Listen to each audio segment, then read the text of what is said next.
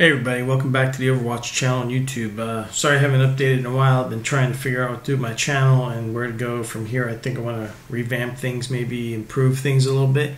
I can't believe that I've passed 1,000 subscribers. Thank you for watching and subscribing. It's incredible. I can't believe that's happened. I think one YouTuber, White Rabbit, because he mentioned me on his channel, he had a lot of subscribers, and I may have started the ball rolling from there. And although I have changed my opinion of many things, I've tried to do so in a logical way. If you watch my earlier videos and my later videos, you'll see I have a paradigm shift in the way I'm thinking about reality and things. And this is really like a philosophy channel, I guess you could say, or with some science and just thoughts about why we're here and what it's really all about, what reality is. And I've come to the conclusion, and if you've watched some of my recent videos, I think you picked this up easily, that I've come to the conclusion that the atheist and materialistic side view of things is wrong, and the religious view of things is wrong, and we have to come up with some kind of new way of looking at everything. The data and evidence for our reality doesn't really fit with so many of these dogmas that we're given or indoctrinated with. You know, I grew up in a religious family, Catholic, Christian household, so I went through that whole process in Catholic schools and all that stuff. And it's really taken me a long time to sort through everything. I always had a kind of a nature of questioning things, which and investigating things that led to me to my career in law enforcement. I've tried to use a lot of the same logic and reasoning that I did in solving cases to solving the puzzle of what's going on in the world. Now, I mean, if you're a Christian, I mean, really, the simplest thing you could start asking yourself is which version of this list here of different versions and denominations of Christianity is supposed to be the right one. They can't all be right? But this isn't really about Christians or anything like that, this video today. It's really about just reality and reason. And that in general, everybody really deep down inside knows materialism is wrong. I personally know it's wrong because of my own personal experiences in life. I've had things that defy materialism happen to me. I've told you on earlier videos. I'll give you a quick recap. When I was a young boy, I was helping my dad dig 4 foundation points in the ground in our backyard in the Northeast, the United States, where I used to live. It was kind of a chilly fall night. It was getting dark out. It wasn't quite dark. It was still dusk. We had been working all day to put up this shed and combination that was going to be like a little play fort for me to play in.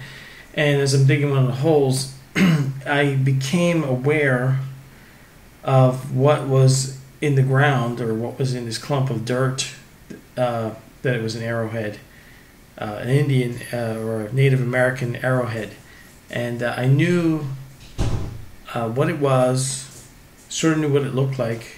I think I did know what it looked like in my mind, but I couldn't see it with my senses. And that was the first time I really encountered something like that. And maybe you have too, and maybe you're a materialist and you've denied that when that happens to you. How about the simplest thing that we observe a lot is when you're outside in public and you somebody catches your attention, but they're not looking at you, and you're outside their peripheral view. So you look at them, or you stare at them, and then they turn around and look at you. I mean, these are little things that we know in our daily interactions. We know materialism is wrong. Materialism is bullshit, so is atheism.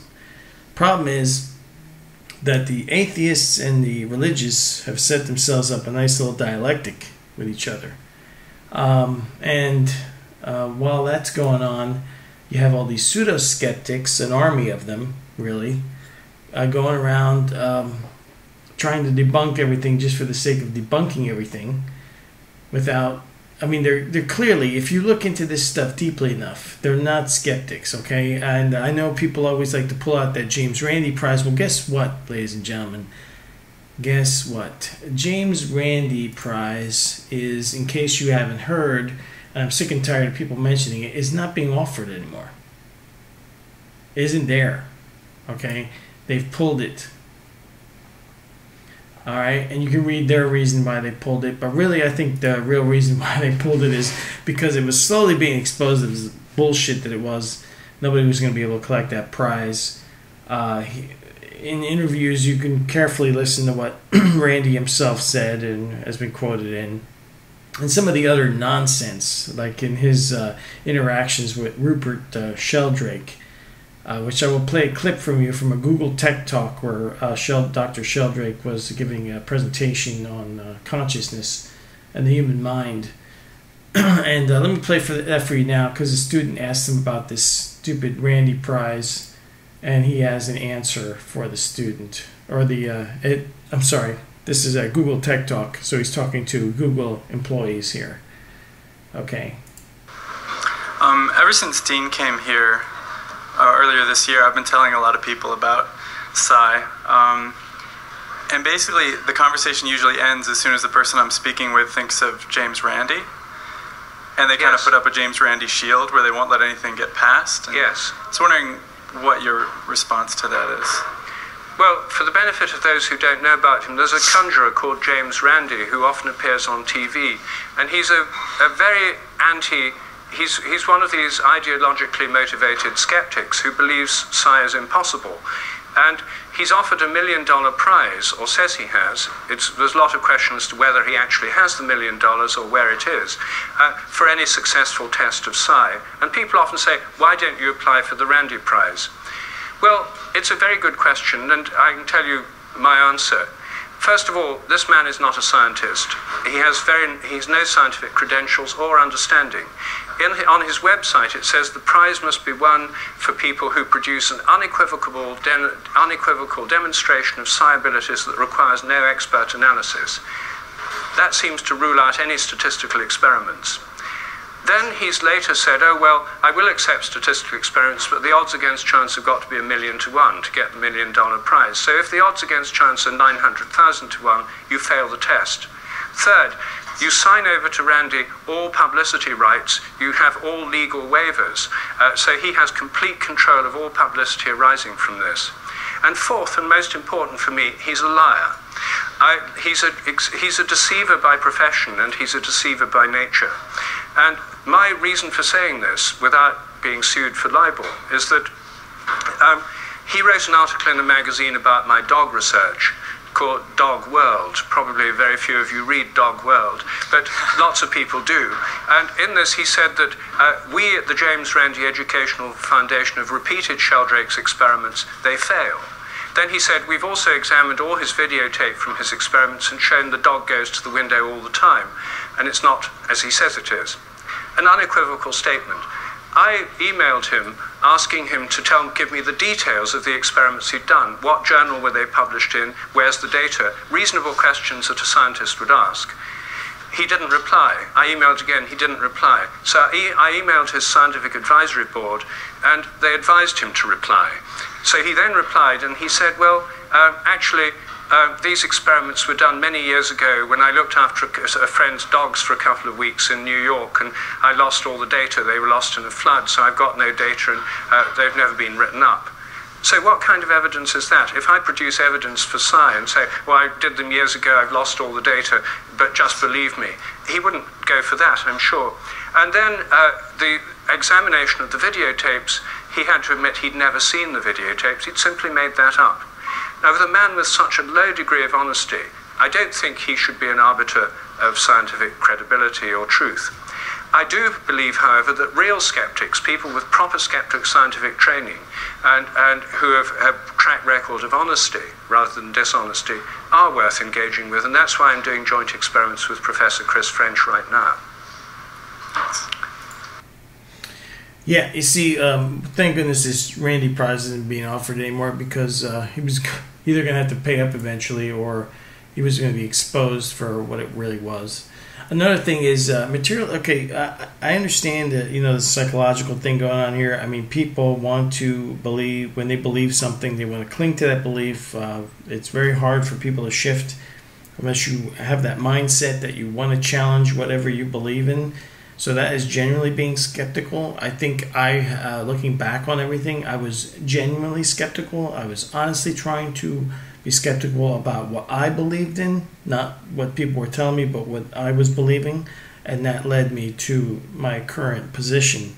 If you listen to carefully what Dean Radin in this other Google Tech Talk is talking about, he was going through all these experiments, and I'll link to all these videos and all the links I'm showing you on the screen in the description section below, so you can watch all this stuff for yourself.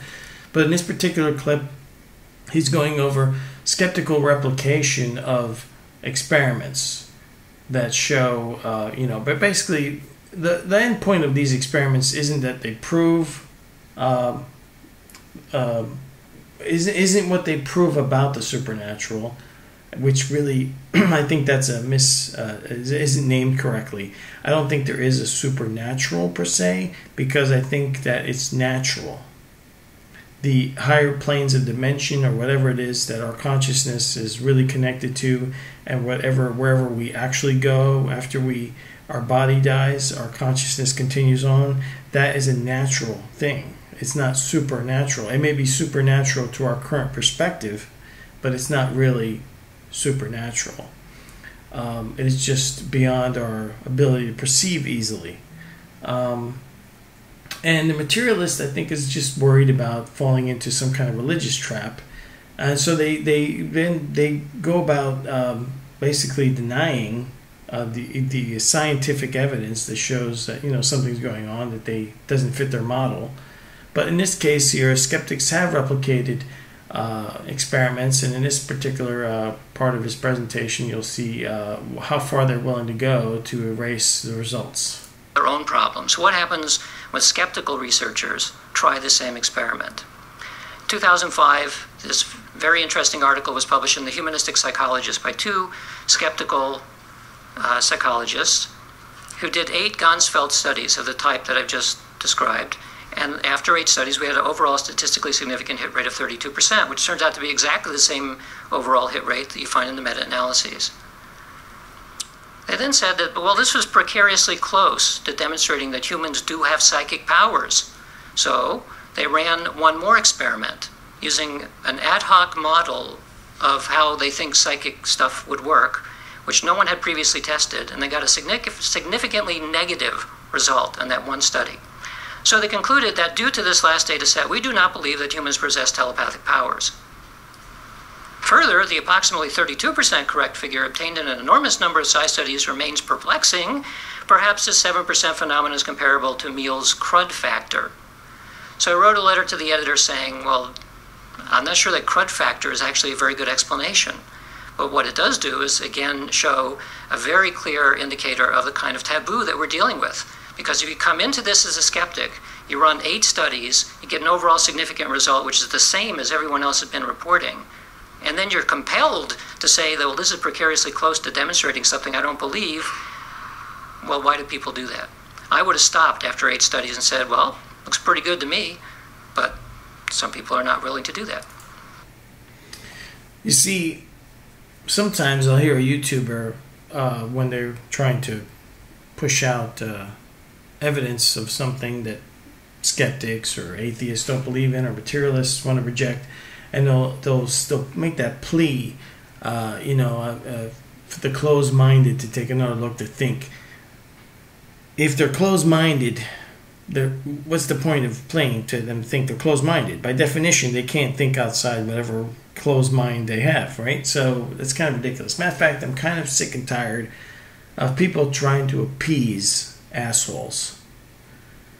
Basically, anyone that looks at data and evidence and cherry picks and chooses what they want and what they don't want so they can fit their puzzle of things ends up eventually becoming an asshole if they start, doing debates or presentations or writing books and trying to push that agenda while denying other evidence.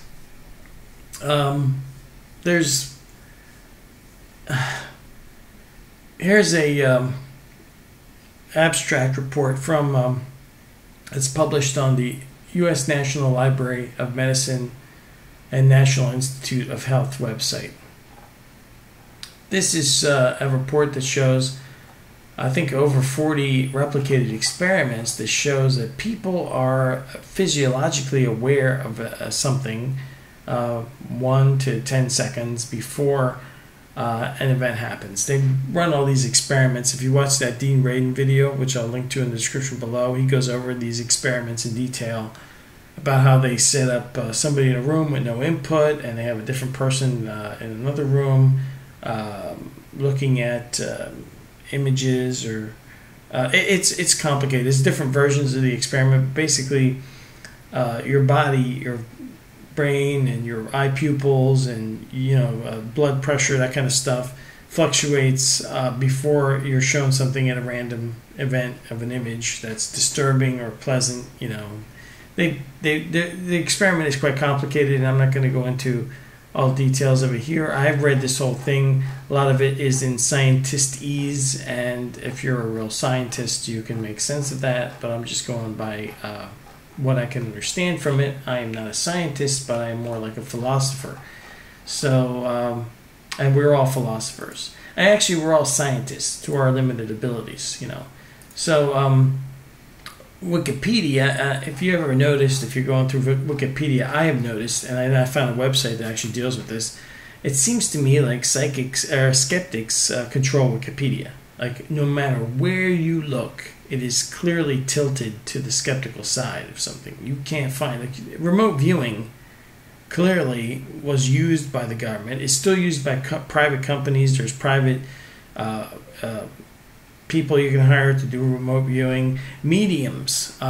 If you go to the Skeptical website, there's a great interview with a researcher that did a lot of work in medium study, and let me see if I can find it here real quick, because it was fascinating, because they did they were being criticized. They had a controlled what's it called, double-blind study.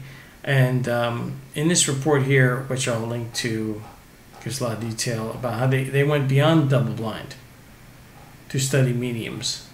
They had proxy sitters, and they controlled what information people could know. And the results are fascinating. Now, if you're a Christian, you have to believe that mediums are of the devil, of course. And I'll deal with that in some other video. But yeah, I just wanted to... This is more of a video exposing the falseness of materialism. You can watch all these and check all these sites out for yourself.